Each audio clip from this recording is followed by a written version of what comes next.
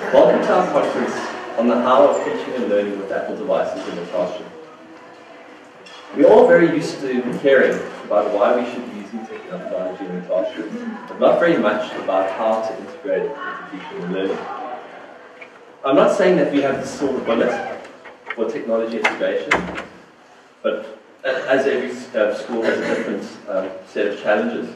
But what we have had is the most incredible success with our project, and we want to share that with you today. As an Apple Lighthouse school, we are privileged to have been identified as a school that shows best practice using Apple technologies in teaching and learning. And as this is the first Apple Lighthouse conference we have ever held, we want you to be completely open with us about your experiences. Our goal today is to give you the opportunity to experience our successes and take as many ideas away with you that will contribute to the success of a similar project you may be planning or running at your school. And hopefully you will share your successes with us. Our journey has been a long one, and with it there is a history and many lessons learned. The Apple One-to-One team is hoping to share this with you during the day or in the Q&A sessions. However, there is one point I would like to make before we start, and that is that we have forged strong relationships with Alan Goldberg from DigiK, Joe Moretti, an Apple mentor from the United Kingdom, Kevin Sherman, who was previously with the UCT Schools Development Unit and now a full-time employee of the college, and the core group. All of them have travelled this road with us. They are not just suppliers of hardware or knowledge, they have become partners and education specialists who have proven to be invaluable to our project. So I encourage you to speak to them. Just to give you a bit of perspective about our school, we're a private independent school and we cater for learners from 12 months old to matric. We have approximately 1,200 learners in our school. In July 2010, we began our Apple One-to-One initiative, and we currently have 559 MacBooks in the college from grades 5 to grade 12. 80% of the learners on the project have their own device, and those who do not have a device use a school loan device. We have loan banks of 12 each. In January 2012, we extended our Apple One-to-One initiative to include iPads from grades 1 to 4, and we currently have 341 iPads in the school. 85% of the learners on the project have their own device. Those who don't also use our mobile bank. We have 12 in each bank. In January 2013, our secondary faculty will extend to use iPads as well as MacBooks. And as you can see, the uptake has been incredible. 341 iPads, 85% in 8-9 months. Okay, the event schedule.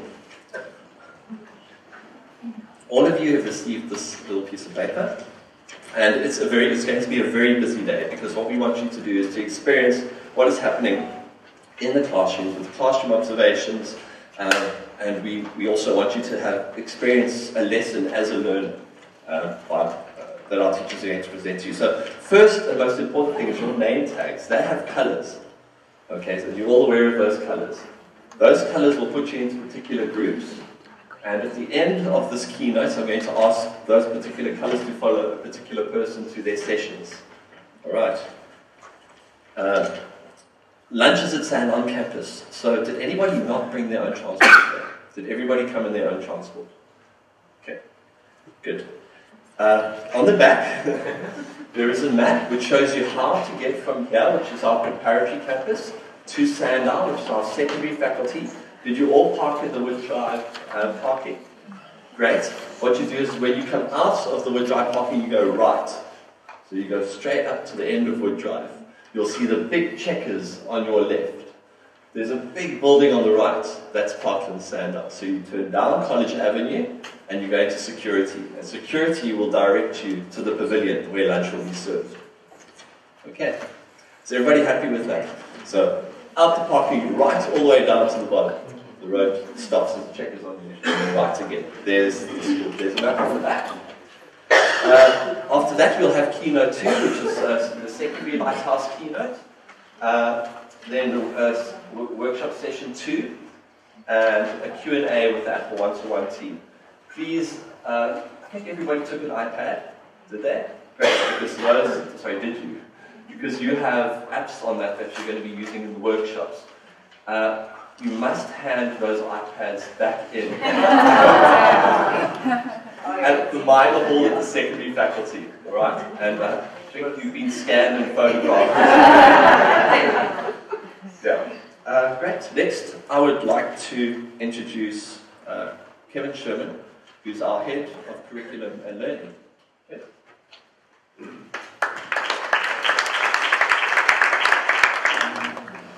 Okay, good morning. Goedemorgen. Okay. Forgive me, I'm going to talk a little bit fast, and I come with this accent, and you'll have to forgive me for that too, because it's sort of stuck. But I'm going to race through my talk because you have more important things to see and more interesting people to hear from, especially these guys today. I'm assuming you're here today because you're either made a significant investment in Apple technology or you're considering making that investment. And what I want to talk to you about is what are some of the questions you might want to be asking yourselves.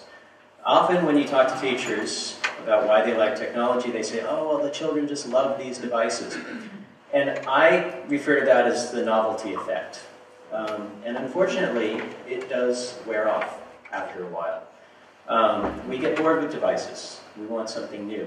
And there's nothing wrong with the motivation that comes with technology. I think that's a great thing. But as professional educators, we have to avoid getting trapped into that consumer electronics buzz and jumping on to the next latest thing. So I'm sort of asking you to consider being thoughtful in your approach. And obviously you're doing that because you wouldn't be here otherwise. What I'm assuming also is that you want to have an impact on learning. That you're not just going for the device because it's a gimmick.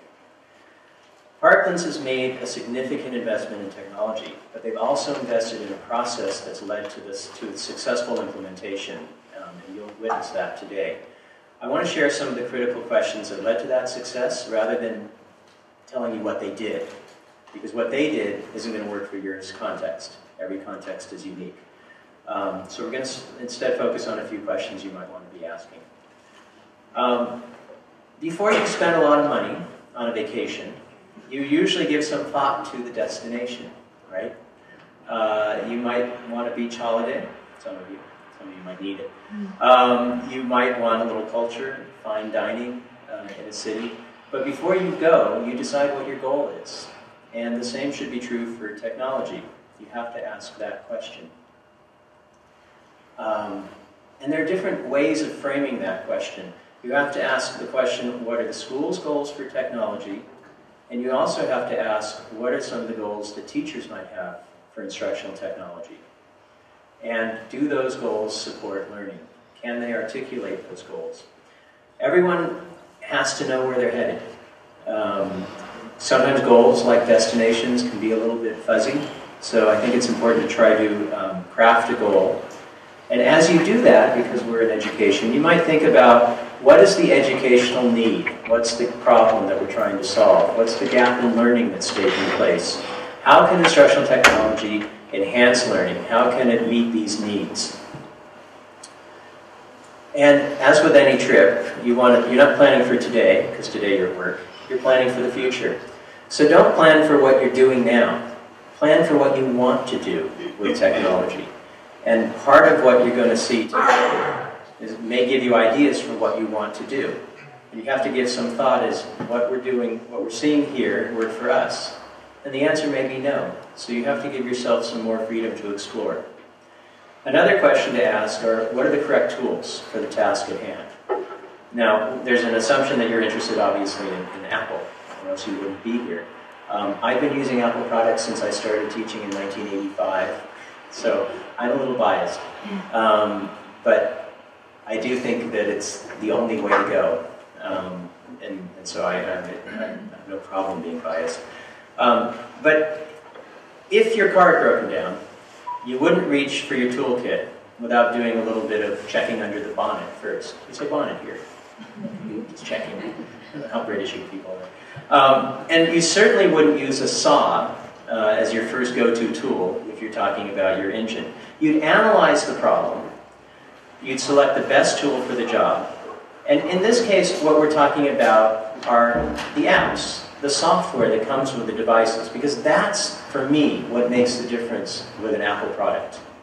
The devices are wonderful, and there's no question about reliability, and there's no question around, is this the best hardware? I think so. But it's the apps that are essential for you to consider when you're thinking about what you want to do with the technology in the classroom, and pick the best tool for the job. So, in this case, you've captured their interest. What do you want to do with that interest? Well, the reality is that technology is sort of changing the nature of learning, and it's changing the nature of how we understand learning. In the 1990s, Howard Gardner's theory of multiple intelligences was very popular when I was starting my teaching career. And I'm not saying that Howard Gardner is wrong and that his approaches are wrong. I like the idea of multiple intelligences, but in the last 10 years, neuroscience has revealed that there are certain parts of the brain that are responsible for certain kinds of learning. And there are essentially three connected types of learning, if we're looking at it from a neuroscience perspective. And these three types of learning are supported by different parts of the brain. So we have factual knowledge, which I think you all know what that means. And that's the knowledge of what. If we look at the CAPS documents, there's our factual knowledge. It's all laid out very plainly. But then there's procedural knowledge. There's knowledge of how to go about doing something. And that's something that I think as educators we often neglect. Certainly the curriculum for a large part neglects it.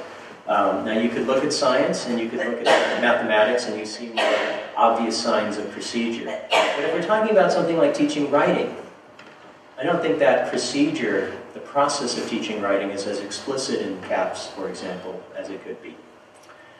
But the third kind of learning that neuroscience has begun to reveal is this idea of motivational engagement. We want to understand why something is important to learn. And there's actually a place in the brain that's concerned with that. We learn and remember what attracts our interest, and what attracts our interest and our attention can vary. And it can vary by learner, as you know. We all hear that technology is inherently engaging, but it depends on how it's used.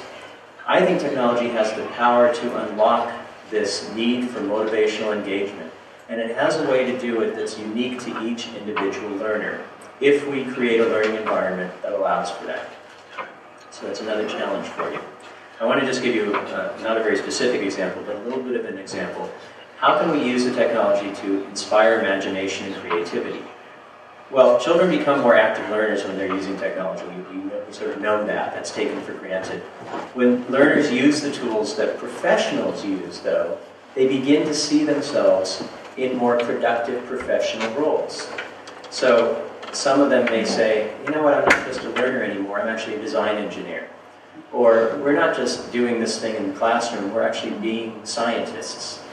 Or, amazingly enough, they might see themselves in the role of teachers, right? You're going to see that today. You guys are good teachers.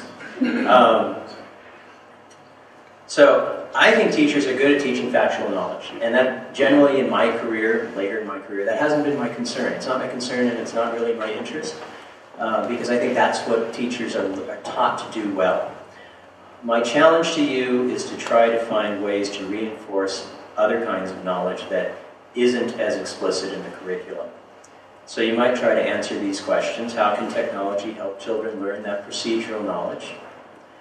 And how can technology help children become more active learners who have their own personal reasons for learning? Because that's how we're going to create lifelong learners. So what makes Parklands a success story? I started out today suggesting that Parklands had asked a lot of the right questions.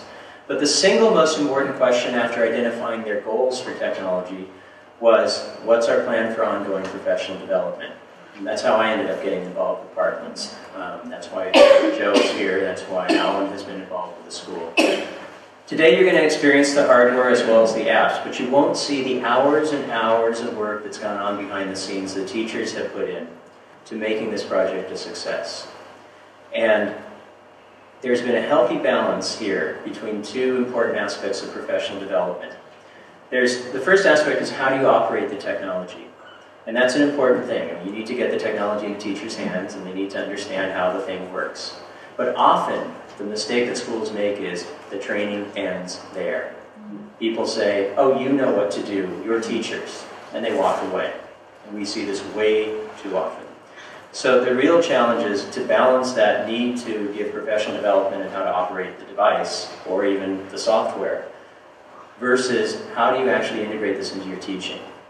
So I beg you to remember that second aspect.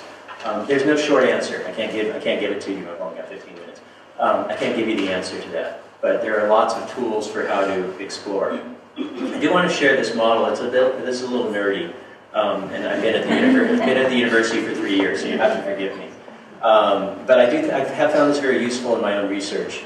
And it is sort of the trendy thing now in educational research and ICT. It's called the TPAC model, which stands for Technological Pedagogical Content Knowledge.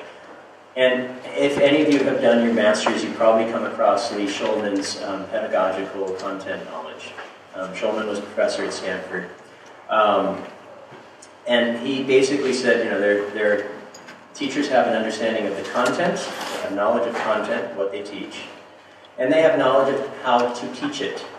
So pedagogical knowledge is basically how do you construct a learning activity. And an example might be how do you make a presentation, how do you do lecture. But it also includes knowledge of your learners. That's also part of that pedagogical knowledge. And their needs. Technological knowledge is the knowledge of the devices and the software. And at its most basic, technology knowledge could be how to operate the laptop or how to make a presentation on an iPad or some other device. But it's also, going a little deeper, like having knowledge of learners, it's having knowledge of what the technology can do. And in the field that I've been working in, we call that technology's affordances. So let me digress for just a quick moment about affordances. Affordances are what a device or a piece of software can do. And it's what it can do even if we don't know that it can do it. So the object's sitting there, and it can do a lot of things even though we don't know that it can do them. The challenge in today's world is understanding a device well enough, or software, to know what it can do. Does it enable access to information? Does it allow learners to collaborate? Does it encourage their individual expression or their creativity? And I promise you today, you're going to discover many of the affordances of Apple technology that you never dreamed of. Joe Moretti, who's going to work with you later today, has been doing training all week here at Parklands, and every time he comes, I get exposed to all kinds of things that I never thought were possible. And I think what's fun for us, for those of us who are interested in technology, and one of the reasons why we're interested in technology is we do get excited by what's possible and discovering that new thing that the device can do. But back to TPAC briefly. Effective development, professional development, has to look at that center area. The intersection of a teacher's knowledge of technology with her teaching strategies for pedagogy and her knowledge of the subject matter. Just as importantly, you have to consider the models of professional development. So when is it the right time to do all staff training? When do you want everyone in the same room together? How do you support one-on-one professional development within your school? Or when is it appropriate to just do small group training? What outside resources do you need? Are there communities of practice that teachers can join?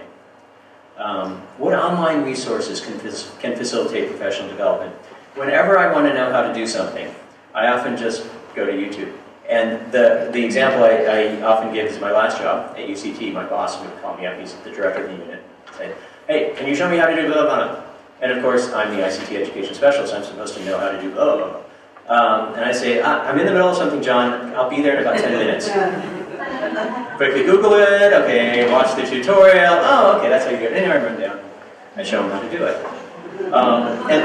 There's a word for that, there's a term for that in the field, and it's called just-in-time learning. And I think we don't give enough credence and credibility to that kind of learning in professional development contexts. And it is important to think about how do you actually provide for just-in-time learning for teachers so that they get what they need when they actually need it. This is why, and Richard's going to hate me for saying this, so I'm going off script now. I'm not a fan of ICDL, because ICDL gives you way more than you would ever need. Okay, I'm a big fan of just-in-time learning, because that's what teachers actually need. Final thought, and I'm going to veer a little bit away from education for a moment. Using ICT in the classroom is a mix of art and science. I think of teachers as being craftspeople at our best. Using technology is a little bit like alchemy. Although I've been suggesting that you take a very considered, thoughtful approach to technology, we all know that the most important moments in teaching happen when there's a little bit of magic. When we enter that place where creativity meets intellect. And I want to leave you with an example of this magic that's not taken from education, but actually comes from a very human way in which art collided with science. And it's from a podcast that I heard a couple of weeks ago. It's also a nice example of how easy it is to pull different media together, which I was doing last night, rather late, I will confess. Leonore Carabella is an artist, and she was diagnosed with breast cancer in 2008. And I want to play a short clip of her speaking about her cancer. I realized a year later, after I went through the whole cancer management, that I had no idea what they were talking about. I hadn't seen this tumor, I knew it wanted to kill me, but I didn't really understand what it meant. Now, Leonore is an artist. She needs to process things visually. So she asked the radiologist to give her pictures of the MRI scans. Each scan is a different cross-section of the tumor, like a slice of cake. You know, there's thousands of slices, so I just looked at each and every one, different angles, and I kept on wanting to see it. I wanted to see it as an object. I wanted to take it basically out of the breast. I wanted to do what the surgeon did with the double mastectomy. I wanted to do that artistically. So she and her husband created replicas of the tumors, and she's turned this into an entire art project. She also sells the products commercially. The process was that they started with an MRI scan of a tumor, and using that MRI image, they then made a 3D blueprint of the tumor. That was then fed into what's called a 3D printer, which makes a plastic model, which is in the shape of that tumor. That was then turned into a mold, and for those of you who've actually done any kind of casting, I'm leaving out a couple of steps. But eventually that mold was turned into this bronze cast. This is her tumor. Notice those long tentacles coming out to the sides, because they're going to be important for this next step. The interesting part is this is where the art meets science. The first voice you're going to hear in the next clip is Dr. Alexander Swister, who is the specialist who removed Carabella's tumor. He'd been relying on 2D, not 3D, 2D scans to determine treatment, and those scans were misleading him about the size of tumors. We kind of thought to ourselves, well, wait a minute, so maybe we've been going at the treatment all wrong. So as part of an experiment, he's working with the radiologist Michelle Drotman to create 3D models of tumors in the computer, just like the artists. The doctors are going to decide how much radiation to give patients based on the volume of their tumors, not just the widest dimensions. Making therapeutic decisions based on three-dimensional volume measurements has just never been, to my knowledge, done at all in any kind of setting of any kind of tumor, but certainly for breast cancer. So I'm not, I think that's pretty cool, and I'm not going to comment on it further. It's not a downer moment, is it? You were worried. For cancer. I think that's an amazing example of where the technology enabled the art and the science to come together for something better. And that's what the kind of alchemy that can take place in the classroom. I'm not suggesting that you leave this to chance. I think you need to think about the questions that I raised earlier and try to plan a thoughtful space for instructional technology to flourish. But then step back, allow the magic to happen. And now you're going to see some more of the alchemy that's taking place at Parklands. Yeah.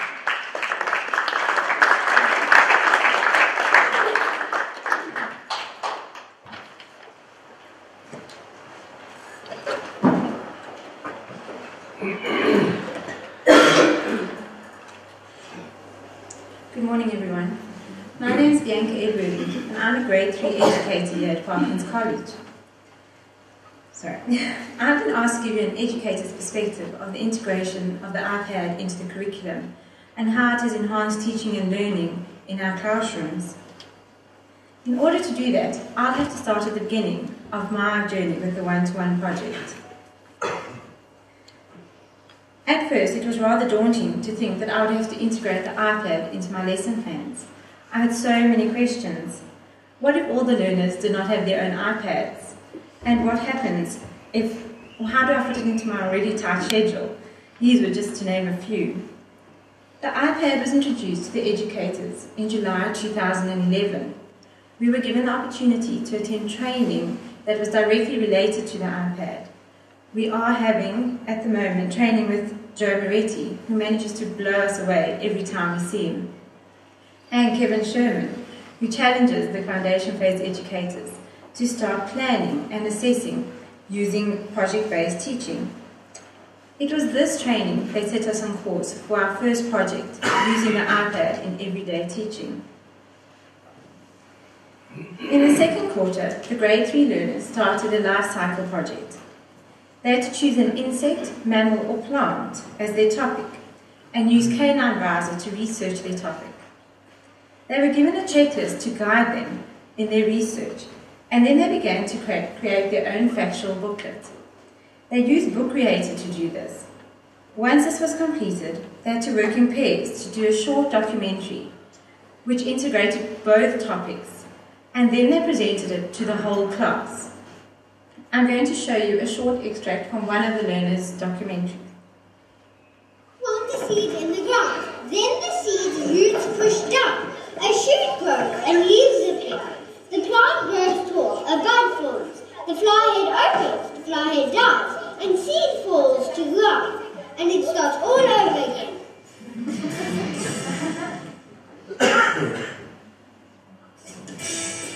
The new life cycle is like this. The adult lays eggs on weeds in water. Then the eggs hatch. They start to grow fins on their back. Then it starts all over again. Now this is the first of the sunflower life cycle. The first step you do with the sunflower life cycle is you throw the seed into the ground and it starts to grow a little bud. Once the bud is formed, it starts growing leaves off the side. Once the leaves are done off the side, the grade 3 educators and learners thoroughly enjoyed every moment of the project. There were quite a few hiccups along the way, but these were easily resolved. The learners were enthralled, eager, and captivated. They also worked independently from the beginning right to the end of the project. A learner with weak fine motor skills thrived during this project, as he had nothing to hold him back. He could use the iPad and he felt at ease using it. All in all, their projects were a huge success, and the learners succeeded in surprising us with their vast capabilities.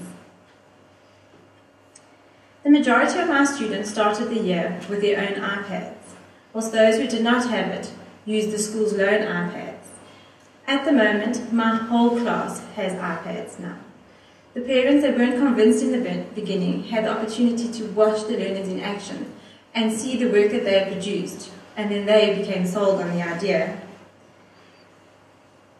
The parents spent a fun-filled morning with our learners. They spent a fun-filled morning with our learners, and their own children taught them what to do on the iPad. At Parklands College, we offer training to the parents who feel the need for it. We now use the iPad on a daily basis in the class, whether it be to learn times tables, create information booklets, or research information. The iPad lends itself to all three learning areas, and believe it or not, even helps with the behaviour in the class. Some learners have used their own initiative and complete homework at home, and they prepare their orals on their iPad. As educators, we find ourselves looking at the curriculum in a new light, and we even enjoy coming up with new projects for the learners to do. The main question on everyone's mind when faced with using the iPad in the classroom is, will it enhance teaching and learning? My answer to you, without a doubt, is it makes an enormous difference. It changes the dynamic of the class, as you are no longer just the teacher and they the learners. Everyone learns from each other. One of the selling points for me is that all the learners are captivated, even learners who normally struggle to focus in class. Fortunately for us, we have had an amazing support system, which has helped to smooth the path for us. For someone who was quite skeptical in the beginning, I am now without a doubt sold on the use of the iPad in the classroom. I have 2 learners who'd like to tell you what they have experienced in the classroom. Okay.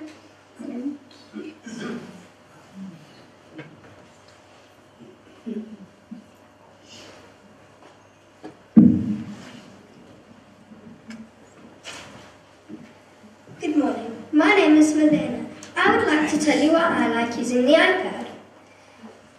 I like using the iPad because it helps us research information for orals and teaches us new things.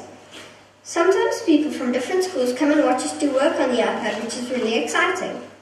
I use my iPad to research information for my orals and to present my orals.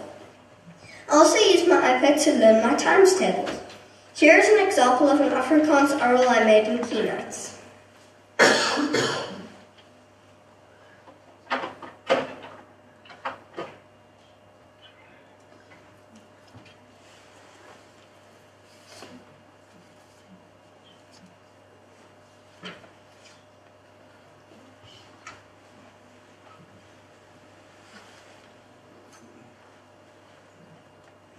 This oral is about our favorite animal.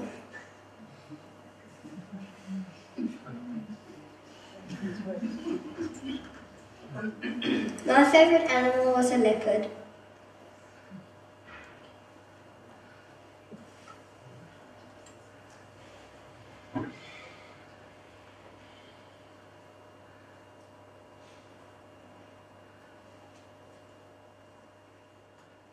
Thank you.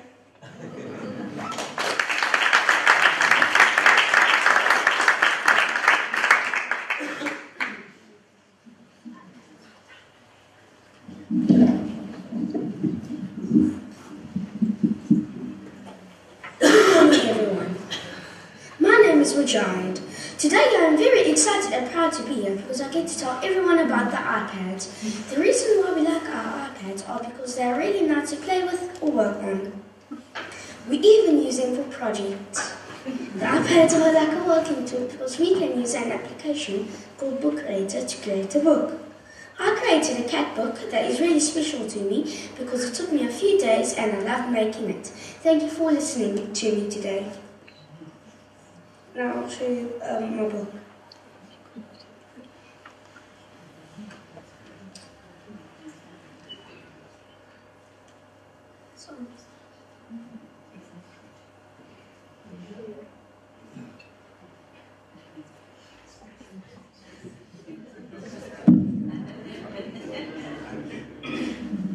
This is my cat book. As I said, I loved making it and I found out a lot of information about cats. Cats also love to eat fish. Thank you.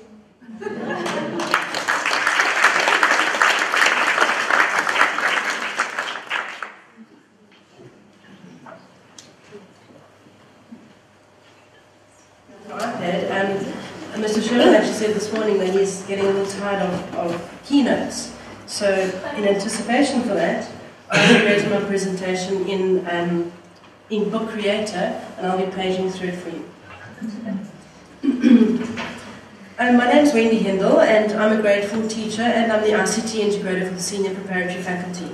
I've had the privilege of being involved with the Apple project since July 2010, when the college introduced MacBooks into our grade 4 classes. I've taught for 19 years, and I can honestly say that my classroom has been transformed. The environment, the introduction of the digital devices, honestly, the environment is just one of captivation and its amazement. There are lots of teachers in this audience today, and as you all know, a good teacher teaches to the children's strengths. The iPad makes this an extremely easy thing to do. It caters for the digital generation by bridging the gap.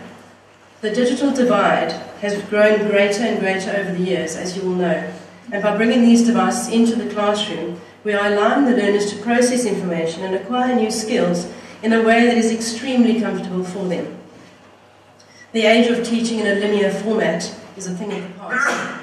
Learners learn by doing and by being exposed to the visual and auditory information.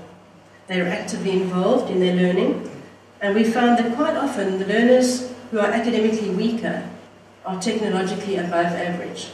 This allows them to become the teachers in the groups and work situations, leveling the playing fields and automatically boosting these learners' self-confidence.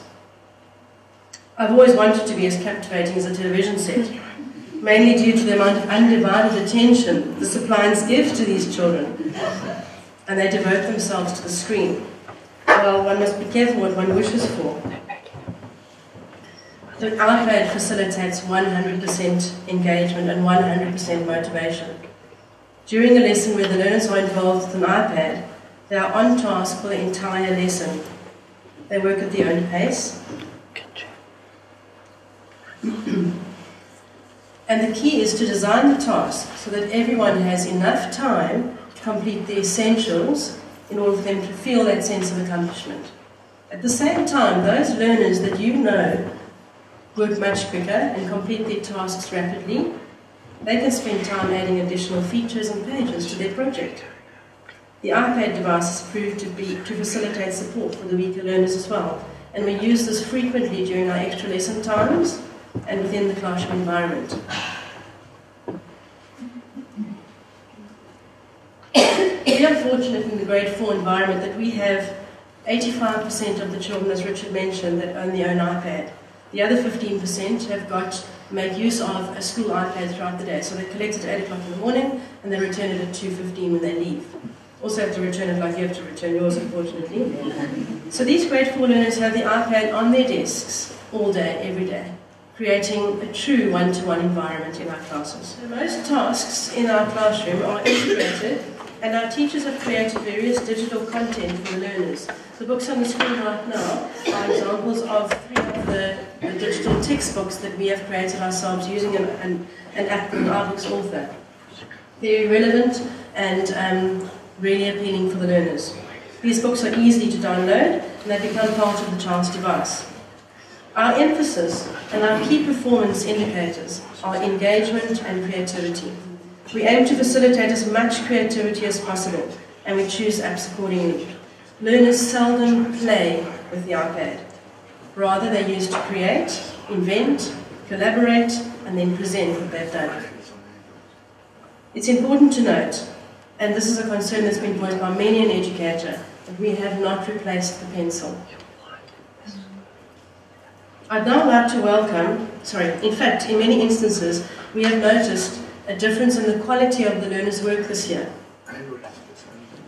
Using digital media to enhance their understanding and projects to reinforce this information, coupled with the 100% engagement that we have throughout this process, has enhanced the overall quality of the work in the learners' books as well, with the pencil.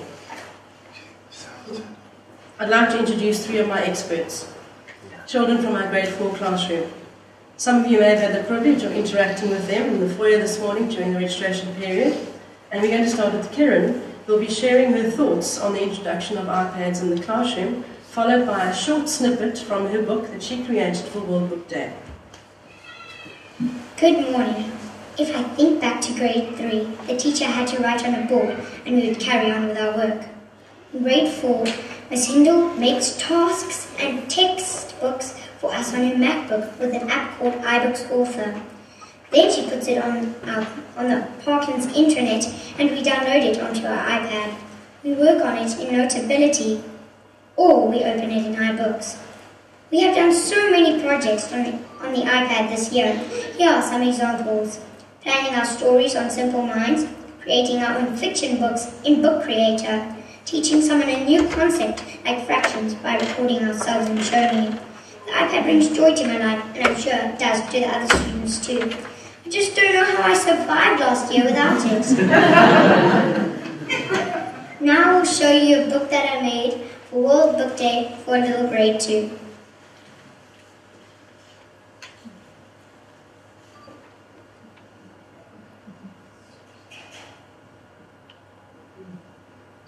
Thank you.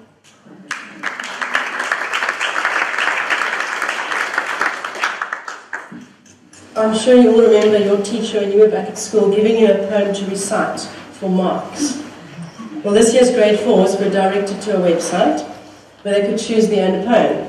And Giorgio took things into his digital hands and he projected himself into the poem.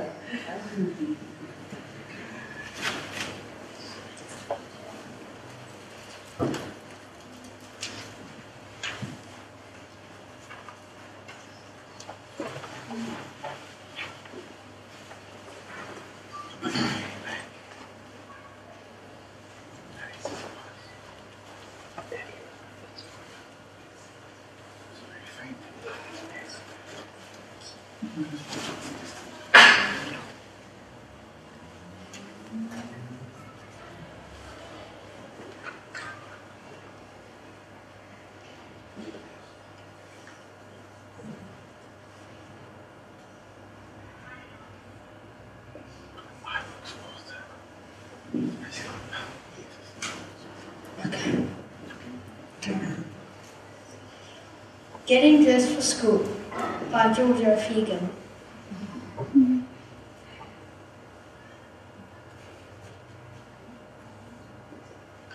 I must have been too sleepy getting dressed for school today. I tried to tuck my shirt in, but I couldn't make it stay.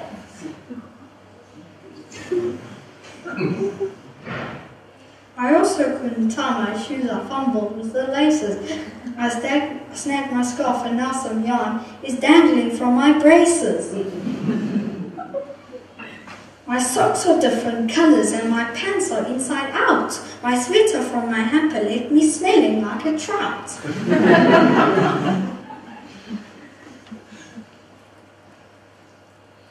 I thought I put a hat on to control my crazy hair. The hat turned out to be a pair of purple underwear.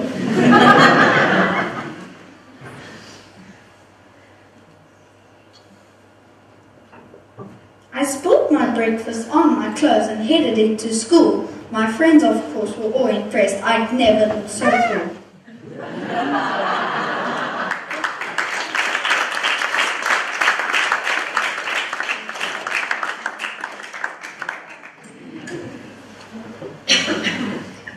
Justin will now show you briefly his project, which was a culmination of our geography this quarter, food and farming. They were set the task of being the farmer, and they were required to present the following information using any app on the iPad: the location of their farm, the size, what livestock they have, machinery, labour, and any challenges they might experience. They could use text, image, video, whatever they wanted in their presentation.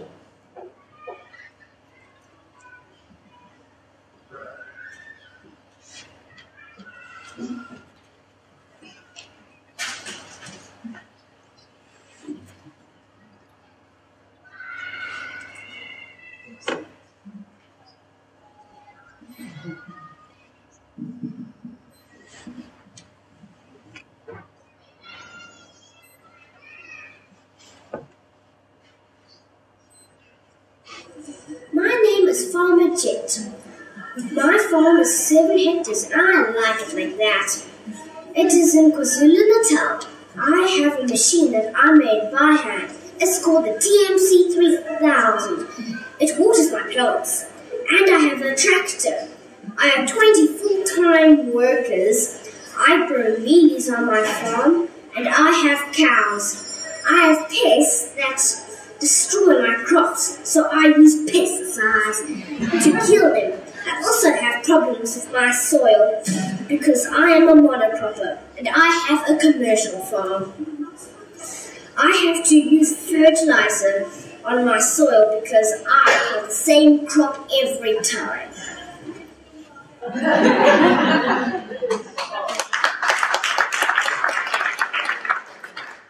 Good morning. It has been a privilege to use the iPad this year. If you even tried to find the bad side of the iPad, it is impossible. This year in grade 4, we have used the iPad to construct our own timelines in history using pic collage. We are quite good at compiling graphs in Keynote and we have collected information. When you first use the iPad, it is a massive step, from rubbing and writing to tapping and typing. When you turn off the iPad, it feels like you also turn off because it's like a whole different world. The iPad is one of the best things my parents have ever bought me. The other day, we did persuasive writing in English, and if I had to argue with someone about using the iPad at school, my opinion is us children pay so much more attention to school when we have iPads. Thank you.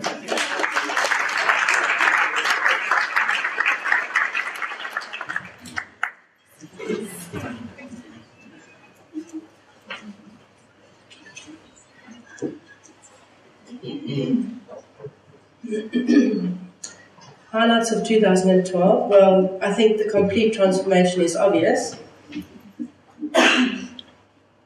The Apple Leadership Tour, our children were invited to be at the registration area, just like they were this morning, over a 2-day period, where they took the teachers, and as I noticed this morning as well, the adults were taking copious notes. Integrating the iPad into the science fair demonstration, and Bianca touched on the Parent Open Day, where the parents spent lesson time in the classroom with the learners, and so many parents left that day thinking, I want to be back at school. And then the World Book Day, where the book that Kieran created, and all of them created, but we gave them a grade 2 child's name and something that they liked. That's all we gave them. They'd never met them before. They created a book with the child's name inside, and then they sat under the tree on World Book Day and they read the book to their grade 2 child. So what does 2013 have in store for us? We're replacing the paper dictionaries and the paper atlases with digital apps. Teachers will continue to produce digital content for the learners, and eventually we hope to move towards digital textbooks in all areas. We're working on our own classroom apps, specific to our school and our classroom needs. So watch this space as our journey becomes more and more fruitful. Thank you.